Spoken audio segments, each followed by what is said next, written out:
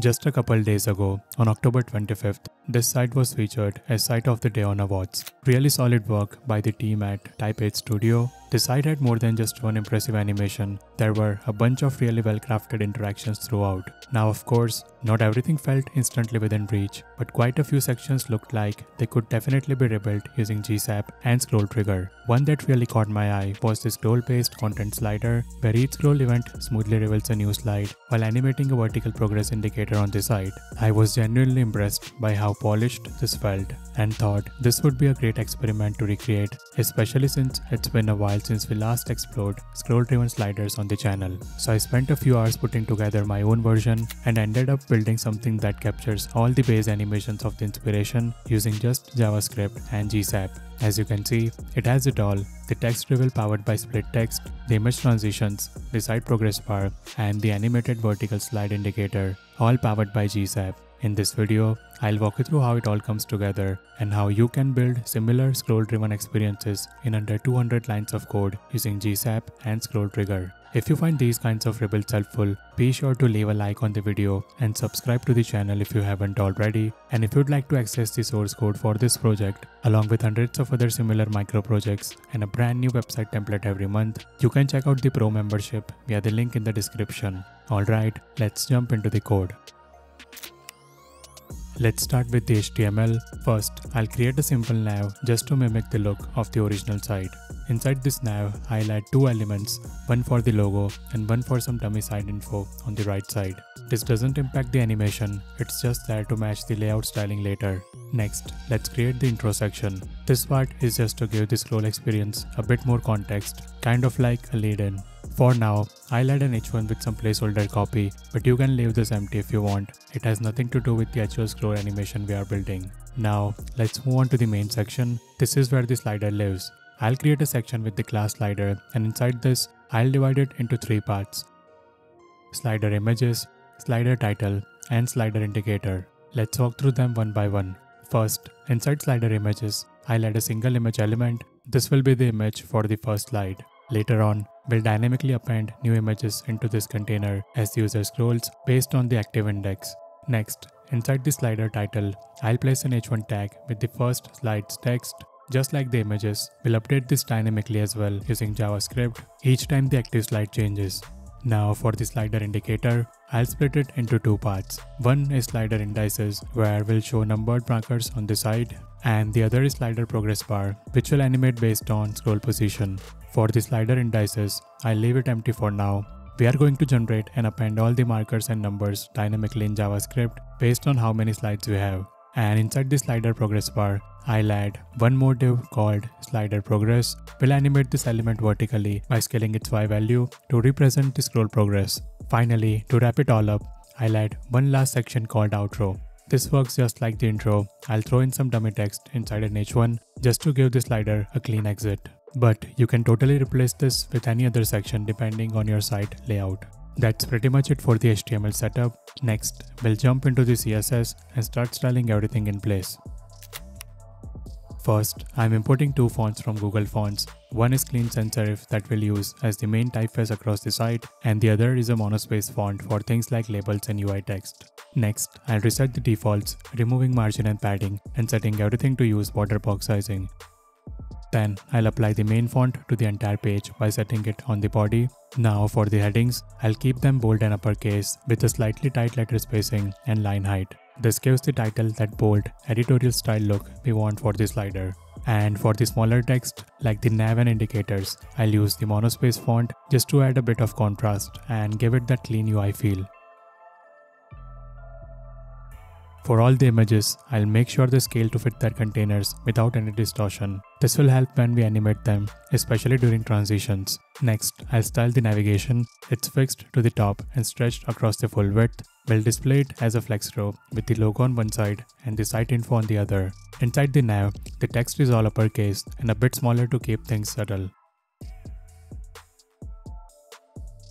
And for the logo itself, I'll give it a slight background blur, some padding, and a light border just to help it stand out over the page content.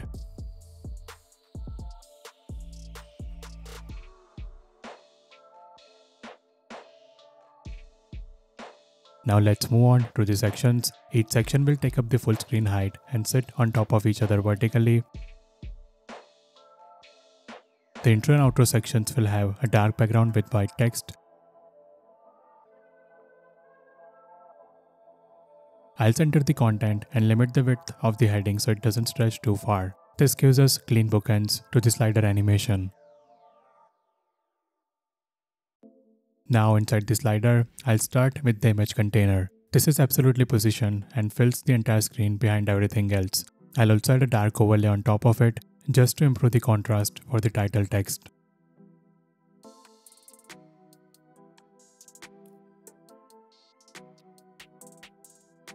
Each image inside this container will be positioned and prepared for transform animations. This makes it easier to fade and scale them smoothly as we transition between slides. Next up is the slider title. I'll position it in the center of the screen, slightly offset to the left. We'll give it a fixed width and light color so it's easy to read over the image. This is where we'll animate the title lines for each slide using SplitText. Then we have got the slider indicator. It will sit on the right side of the screen and align vertically to the center, same as the title, just mirrored. Inside this, we have two elements, the slide indices and the progress bar. The indices will stack vertically with a bit of spacing in between, each one showing the current slide number and a small animated marker line. We'll animate both of these later when the active slide changes. The marker starts invisible and we'll scale it in as we scroll.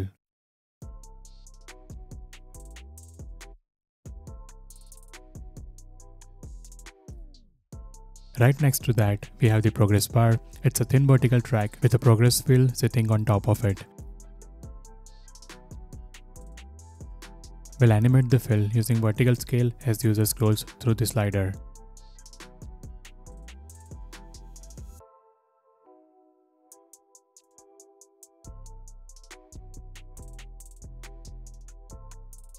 Then, I'll add a quick utility style for the text lines. This is for SplitText. We'll make sure every line block can animate smoothly using transforms without breaking the layout. Finally, I'll handle the responsive styles. Once the screen gets narrower than a certain point, I'll shrink the heading size a bit and remove the navigation entirely just to simplify the layout on smaller devices. I'll also adjust the slider title, pushing it toward the top, giving it full width and adding some padding for breathing room. Same with the indicator, we'll move it toward the bottom to make sure it stays visible without overlapping anything. And that's it for the styling. Now we are ready to start wiring up the animations in JavaScript.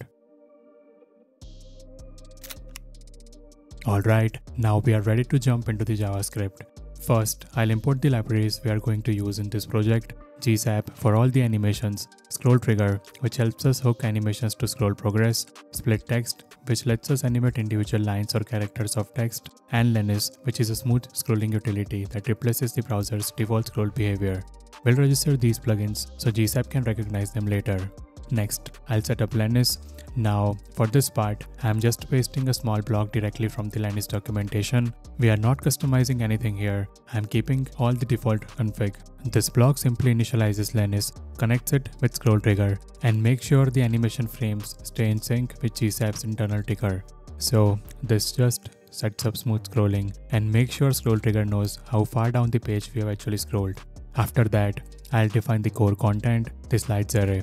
This is an array of objects. Each one represents a single slide in our scroll slider. Every object here contains two things, a title, which is the line of poetic text we'll animate in, and an image, which points to the background photo we want to show. This is where all the slider content comes from. We'll reference this array to dynamically update the images, text, and indicators based on scroll position. Next, I'll calculate the total scroll distance we need to pin the slider. To do that, I'm multiplying the height of the viewport by the number of slides in our array. This gives us a scroll range that's exactly long enough to fit all the transitions. Then I'm grabbing references to the key DOM elements we'll interact with later, the progress bar, the container that holds the background images, the container for the slide titles, and the area where we'll display the numbered text markers on the side. These are all the pieces we'll animate when the slide changes, so we'll need easy access to them. Lastly, in this block, I'll set two variables we'll use throughout: active slide, which tracks the current index so we know when to update, and current split, which stores the result of the SplitText instance for the current title. We'll need this so we can revert the previous animation when moving to the next one. And that wraps up the setup block. Next, we'll build out the function that creates the slide indicators dynamically based on the number of slides in the array. For that, I'll create a function called createIndices. This is going to generate the numbered indicators you see at the right side of the screen, one for each slide in the array. We are building these dynamically so we don't have to hardcode anything. That way, the indicators will automatically update if we add or remove the slides later. Inside the function, I'll start by clearing out anything that might already be inside the slider indices container just to make sure we are working with a clean slate. Then I'll loop through all the slides array using for each. I don't need the actual slide content here, so I'm only using the index. Now for each slide, I'll format the index number, I'll convert it to a string and add 1 to make it 1 based and pad it with a leading 0. So slide 1 becomes 01, slide 2 becomes 02 and so on, just to keep the look consistent. Then I'll create a new paragraph element. This will hold both the marker line and the numbered label. I'll set a data index on it so we can reference it later if needed. Inside this paragraph, I'll add 2 spans. One is the marker, which is the horizontal line that grows when the slide becomes active. The other is the index number, which fades in or out based on which slide we are on. Finally, I'll append this whole indicator element to the slider indices container. Once that's done, I'll check if the index is 0, meaning it's the first slide. If it is, I'll set the opacity of the number to full and scale the marker line to fully visible. This highlights the first slide as the active one right from the start. For all the other slides, I'll lower the number's opacity and hide the marker by scaling it down to 0. So this setup basically creates the full list of index markers and visually highlights the active one, which will later update on scroll. Next, I'll create a function called animateNewSlide, which takes an index as a parameter. This function is responsible for switching the slide. It handles both the image transition and triggers the matching title and indicator animations. First, I'll create a new image element in JavaScript. I'll set the image source using the path from the current slide object in the array and also give it a descriptive alt tag for now. Before animating it in, I'll set its initial state using GSAP's set method. I'll start it slightly zoomed in and completely transparent so it's invisible and scaled up a little bit. Then I'll append that new image to the slider images container. Now that the image is in the DOM, I'll animate it using GSAP. First, I'll fade in the opacity so the image becomes visible, and at the same time, I'll scale it back down to its original size. This gives us that smooth cinematic zoom out effect. The image starts large and fades in gently while shrinking slightly, kind of like a camera settling into focus.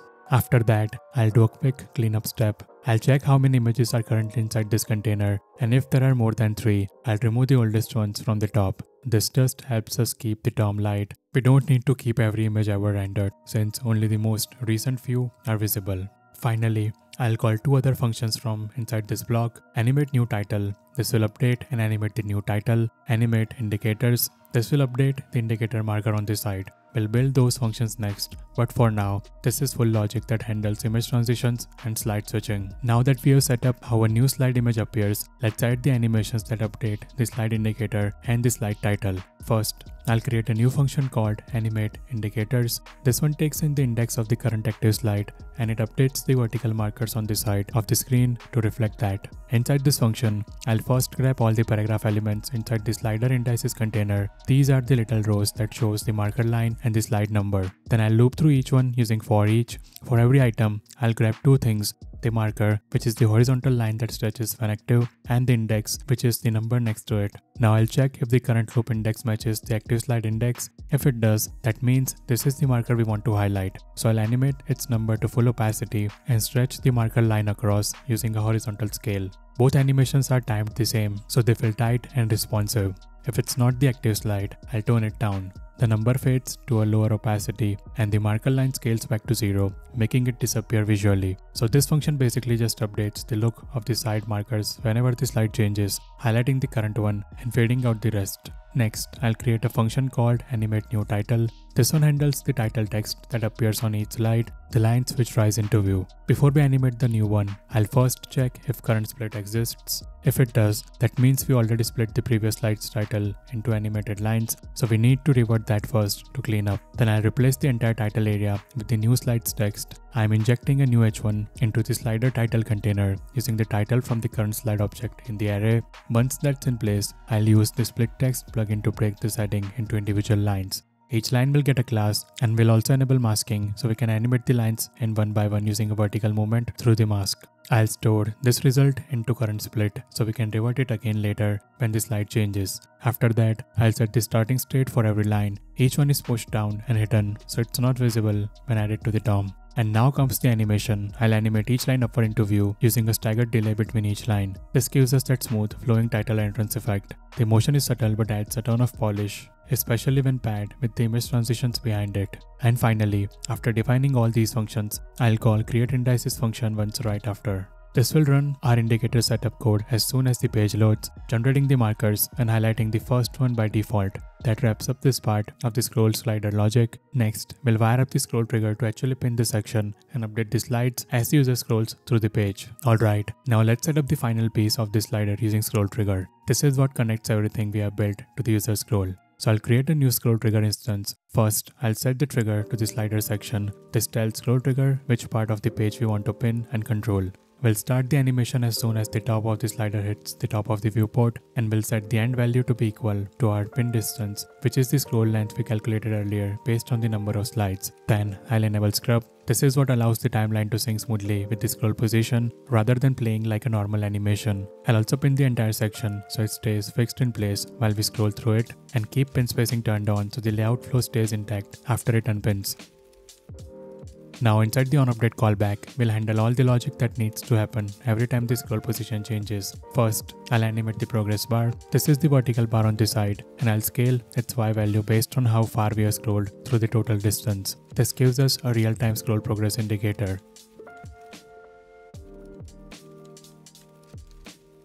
Then I'll calculate the current slide index. To do that, I'm multiplying the scroll progress, which is a value between 0 and 1, by the number of slides. Then I'll use floor function to round it down to the nearest whole number so we get a clean, discrete slide index. Next, I'll check if the current slide has changed compared to the previous one. If it has, and if we are still within bounds, I'll update the active slide and call animate new slide with the new index. This triggers the full slide change, the image transition, the title animation, and the updated indicator. And that's it. The slider is now fully scroll driven. Each scroll movement automatically triggers the right image, title, and indicator, all synced together using GSAP, ScrollTrigger, and SplitText.